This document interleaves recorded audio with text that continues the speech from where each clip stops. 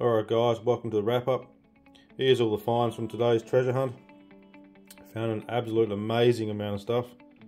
We'll start at the top with what I think is a talisman, a Persian talisman. Got the sun and the lion on there. So I looked this up and apparently it can either be good luck or bad luck. Hopefully it's good luck. I've been doing well since I found it, so we'll hang on to that one. A dog tag from the 50s there, Launceston dog tag. Couple of vintage watches there. One apparently is gold plate, but not really seeing it. But nice little old vintage watches.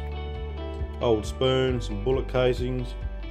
I think that's the top of, probably would have went to the top of a bottle maybe. Bunch of sinkers, bunch of modern change.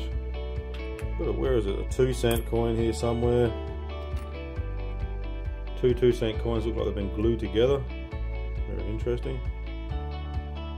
Yeah, strawberry watermelon vape, bunch of old fishing lures. Hopefully got old bottle stopper. It's broken unfortunately, but I'll take it. A couple of bottles. I think this one's just an old soda bottle. Not too old. Old meat paste bottle apparently I've been told. It's about 1930s. Nice pick up there.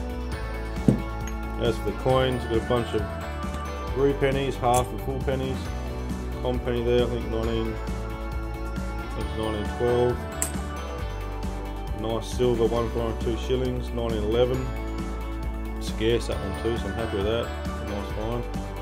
I love the colour of these silvers that come out of the river, absolutely beautiful. And as for the jewellery, got a, I think, gold plated stud earring there.